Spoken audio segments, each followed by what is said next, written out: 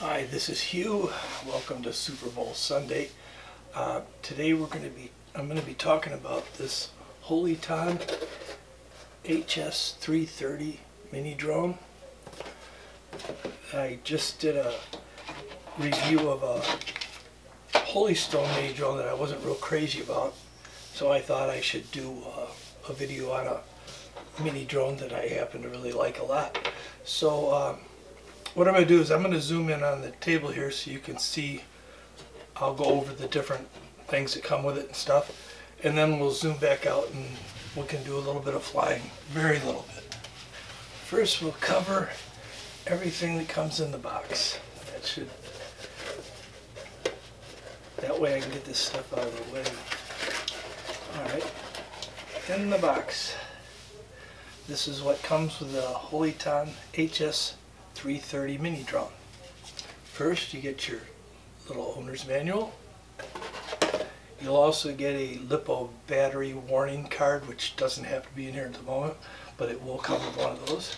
You get 4 replacement propellers, 2 blue ones and 2 black ones, probably also labeled A and B. Okay, you get this little prop wrench. This is to help you remove your props without bending them, because sometimes you want to remove them just to remove any debris. You might have a little cat fur or a blade of grass or something tangled up in there. So this is nice. This will help you get your props out without hurting them. And you get this little tiny screwdriver. And I think you would be using this because these shields over each propeller, which is kind of like almost like a duct propeller, but it's not very wide. Anyway, each one of these has 3 screws that secure this top piece on. So I'm assuming that's what the screwdriver is for, because if you ever want to change the props, you're obviously going to have to take these off. Then you're going to have to watch for any coating, which is usually A and B. I don't think I'd go by color because these are side by side, and the propellers that match are usually kitty corner from each other. So I would check, see what they're labeled, just to be on the safe side. So, okay, you get 3 of these batteries. These attach to the bottom of the drone. Basically, you just click it into place. It fits in these little notches and slide it forward. It'll kind of click in, and you're all set. So you get 3 of those, and you get this charger. This is a USB charger. And I like this one. It'll do 2 batteries at once. So that's really neat. And you always want to let your batteries cool before you charge them, of course. And you know, read all those cautions about LiPo batteries, because they can be dangerous if not used properly. So, okay, so first, let me see here. Now, I can't guarantee this price, of course. Right now, it's on Amazon. It looks like for $24.49. So I figured 25 bucks. Okay, so now let's go over the transmitter. This is pretty basic. You have 2 top buttons here. The one on the left is your rates. There's 3 rates, which is basically 3 speeds. You'll get 1 beep for first rate, 2 beeps for second, and 3 beeps for third rate. And over here, you've got your flip button. You push the flip button once, and then push this control lever into whichever way you want it to flip, forwards, backwards, or roll left, roll right. So that's how that works. It's pretty simple. And over here, this button right here, which is below this control, this one here, it would be on the right as you're looking down. This is your headless mode. And over here, below this knob, or below this stick, you have your 1 button takeoff and landing. And of course, you have the usual controls. This is a mode 2, so this side will be up and down, which is, you know, accelerate, and then yaw left and yaw right. And the right one will be pitch forward, pitch reverse, roll left, roll right.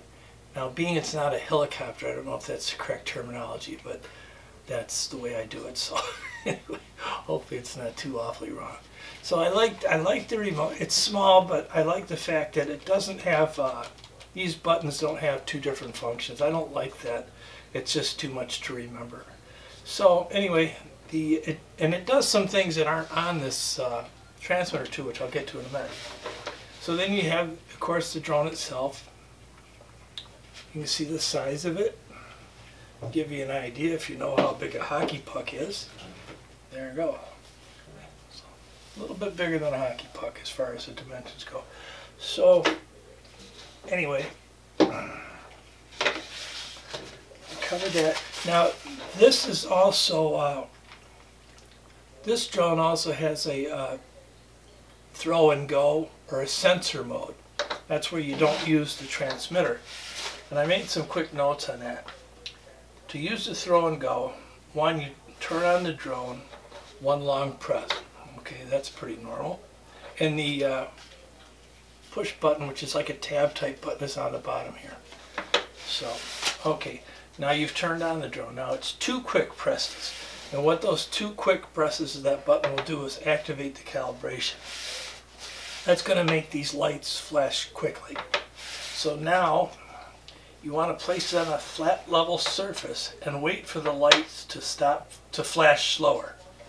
Okay, so after you've pushed it twice and they start, you wouldn't want to set it down right away. You don't want to monkey around because then you might have to start all over again. So once you've turned it on by pressing it once, then you take the same button, give it two quick presses, the lights will start flashing quickly, you set it on a flat surface, you wait for the lights to slow down, they'll still be flashing but they'll flash slowly. And then at that point all you have to do is pick it up, put it on the palm of your hand and give it a flip and away she goes. Now there's also listed in the owner's manual, there's different functions you can use in that mode, and those would include hand control gestures listed for other sensor modes. You have one of them is auto rotating, and that's one hand gesture used for that. And then you can also use different hand positions to get it to flip and roll. And then you can also do a circle fly. And I don't do the throw and go flying, but I just thought I'd mention that. In all the directions for each hand gesture for each mode is listed in the manual, and I won't go over that. So what I'm going to do right now is we're going to zoom back out a little bit, and then we'll fly it a little bit, and I'll show you how it flips and stuff. Oh, and I should say before we get started that, you know, I was pretty rough on the HS330 drone. I didn't really care for it. I just thought it does some things well, but I think there's just too many things that it doesn't do well. Well, this little drone here, it doesn't have a ton of stuff on the remote, on the transmitter, but everything it does really well. It's very stable in flight. It feels like it's on a rail. And the same with the yaw. It's like it's on a turntable. Very stable, very responsive, just a real joy to fly. And instead of falling down when you flip, it tends to go up, which I think is better for indoors because of furniture and hats and stuff like that. So anyway, we'll zoom back out and we'll fly it a little bit. And hopefully I won't screw that up too bad. Alrighty, through the magic of video, we should be able to edit all this out of it. Okay. Without showing my whole messy basement, we'll do it right about there. Alrighty. So,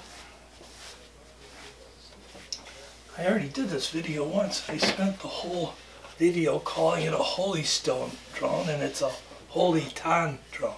H-O-L-Y-T-O-N. If I screwed it up in this one, you're just going to have to put up with it because 2 times is my limit.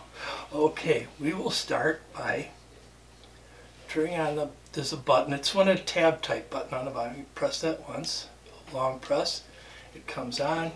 You'll see the spotlight and the tail light flashing. I'm going to turn on the remote.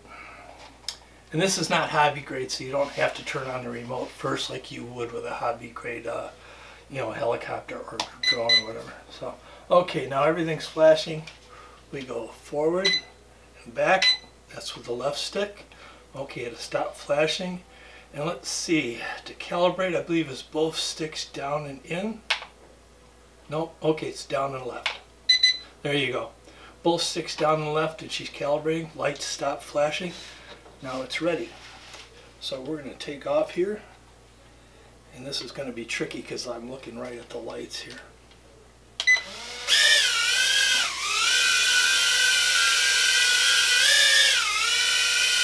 And there we go. Really, this thing is so, it just looks so flat when it's in the air. I just love the way this thing flies. So let's try a couple of flips here. Get it up there a little bit. Okay, flip this way. Alright, bring it a little closer. Let's do a flip to the side. Okay. Don't want it on top of my head. Let's flip it once to the other side. Okay, so there's your flip and rolls.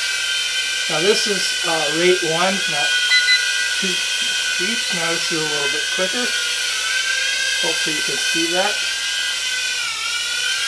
And this is rate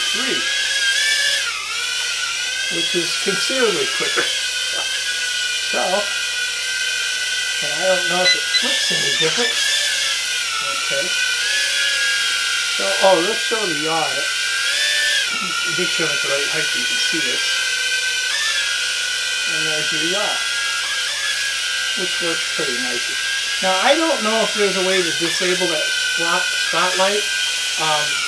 It doesn't. It's got pretty good flight time, so I've never really worried about it. So, but I guess you could look into that. If you know that there's a way to disable that light, leave it in the comments. I'm sure we'd be glad to hear about it. So we'll bring it over here, over the table. Like I said, this thing is so easy to fly. Oops. That did that because I hit the wrong button the first time. Let's show that again because it actually lands better than that. Okay.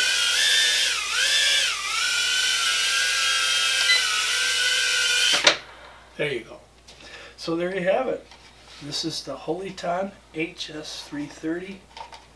And you know, like I say, my last video was about the Holy Stone, which was the, I believe, the HS450. And I didn't care for it. And I made that pretty clear. So I thought it'd only be fair to do a short video on one that I really like. And this drone is actually a little bit cheaper. I think that one was, I forget, $27, $28. And this one's like 25 bucks, give or take. So comes with everything except batteries for the remote. And there's a screw in there, so I can't tell you exactly how many it takes right now. I'm sure it looks by as small as it is, I'm going to guess they're AAAs, and there's probably 3 or 4 of them. So there you go. There you have it. And great little drone for the money, and I can't think of anything I would change on it, except maybe if, and it may be possible to disable this spotlight, I don't know. But like I said, it's got pretty decent flight time anyway. I believe they say 21 minutes of flight, but they're talking about all 3 batteries, so that's basically 7 minutes per battery if you're flying really slow and not doing anything. So anyway, great little drone, great little value. I give it 4 stars, no problem. Really enjoy it. Until next time, I just want to say, fly straight, don't crash, and if you do, don't worry about it because everybody does. And I'll talk to you soon. Enjoy the game tonight.